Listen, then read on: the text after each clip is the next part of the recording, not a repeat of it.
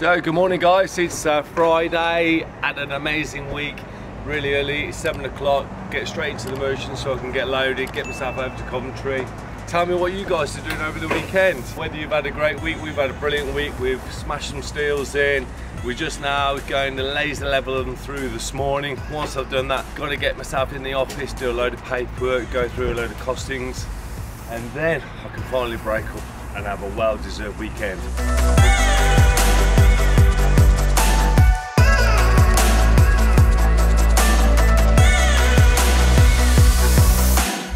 Now what we're picking up here is some new engineers. Now these ones here are imperial. The metric ones, because obviously the site that we're working on is the imperial site, so you can see the difference. 65, these are a 73, so beautiful brick actually.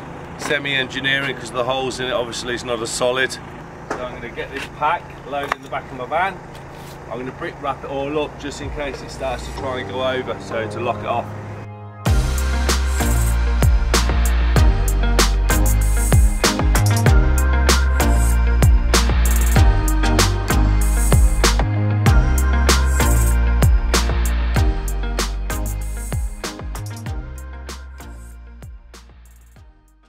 Development there, 16 flats. Yeah.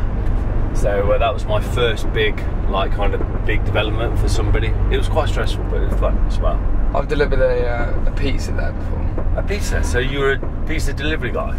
No, I wasn't a delivery guy. I was a pizza. No. I was a pizza chef. I was just doing it on a one-off occasion. You were a pizza chef? Yeah, you know, back in my heyday. Back in your heyday, you were a pizza chef? I was a pizza chef. Yeah, you got hidden talents. You didn't tell me you were a pizza chef. So where are you a pizza chef? At Basement Browns. So Basement Browns. That's quite nice there. I used to like their chicken pieces as well. Yeah, it's not shabby at all. Do they actually kind of train you for a week or so, or what's it? Yeah. So at different stations, there's the station where you kind of get the dough out, do the crust, spin it, put it on the pizza pad. So you can spin the old pizza? Yeah, but it's my understanding of pizzas, it's a bit of a myth. Yeah. Everyone going, they flick it up like this. Yes, that's not how it works. You see them doing it in Pizza Express? Yeah, well, I'm sure. Is that all for show? Yeah, that probably is for show because they've got an open kitchen. What was the first pizza you ever cooked? Oh, it's a tester. I'm pretty sure it must have been an in-betweener, which is our medium size. Oh, yeah. But I don't know what was on it. Don't know what was on it. No, I don't know what it was. What is your favourite pizza? I'm a big fan of, so you've got the normal tomato mozzarella. Sometimes I have a garlic tomato base and a bit of richness. Yeah. And then I normally add either some chorizo or ham. Yeah. Then some goat's cheese. Yeah, goat's cheese. Some buffalo mozzarella. Oh wow, okay. So it's a good cheesy pizza. And then some oregano, some mushrooms and olives. Yeah, it's pretty unreal.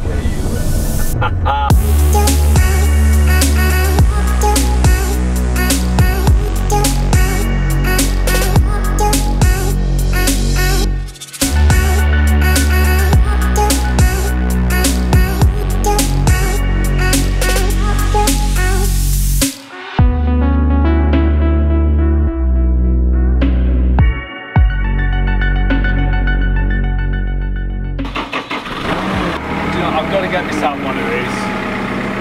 I actually nearly bought one, but I couldn't get it for the right deal. Just make sure she's levelled up, but she will be in a minute.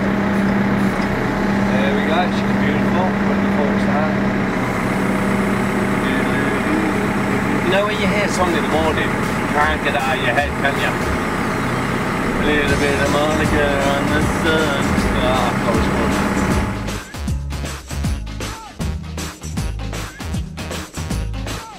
We'll get it right in a minute.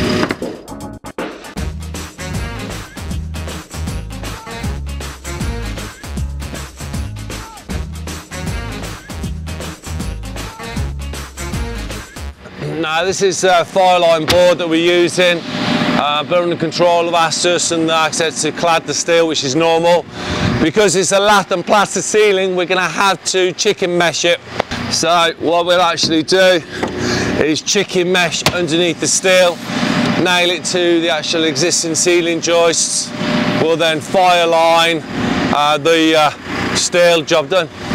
That's the last sheet. Right. Get those on there. That's good. Put that on there. It's lovely. That'll be easier to get stuff up. The rest of the stuff can go up on the winch. Laser, is it? Yes, there we go. So laser needs to go up. And then the staff. And then also the stand as well, so get that. So Will, oh, what you got there? Shake? Yeah. Oh, that looks nice. Lovely, smoothie. What was that? Strawberries, looks like raspberries?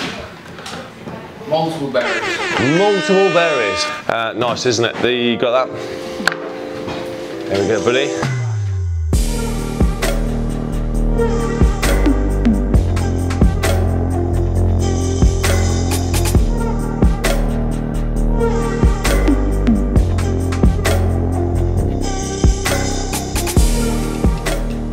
So I'm going to get the clean cut end, which is that end.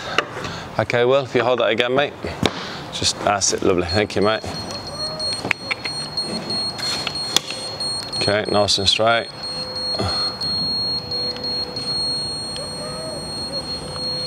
That's good, that Will, isn't it?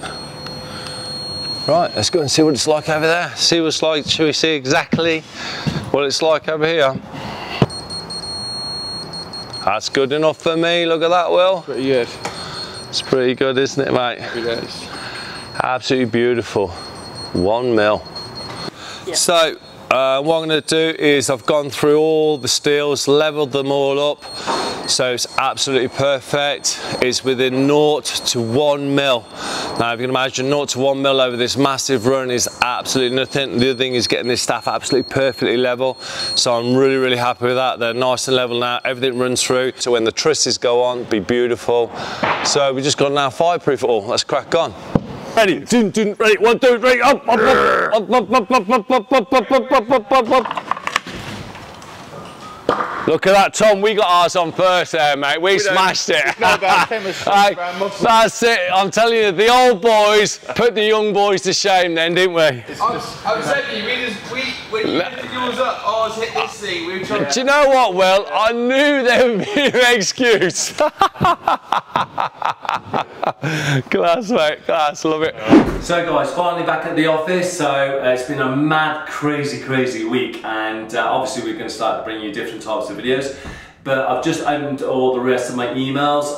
We've got an issue between our supplier and client. I want to know your views on this and comments down below, because what's happened is the client has given the measure of the actual opening from the brick to brick to the manufacturers of 2730. They then sent the paperwork over. On the paperwork it says 2730. So obviously we all know that's the brick to brick. Now what's happened is the doors and frames have been made to 2730.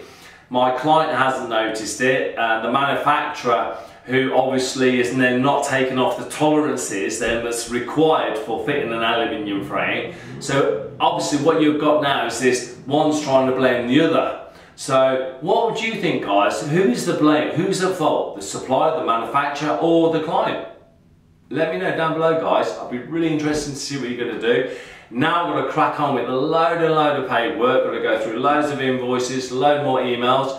But I just thought I'd bring that to you because this is what happens in the construction industry. There's so many little things we're now going to bring you on this new journey that we're going to bring all of you guys and really show you what goes on in running a construction industry. So make sure you like, comment and subscribe to this channel, and let's go take you on this journey, guys. Take care, have a great weekend. Hey Will, that's a wrap. That's a wrap. You got it.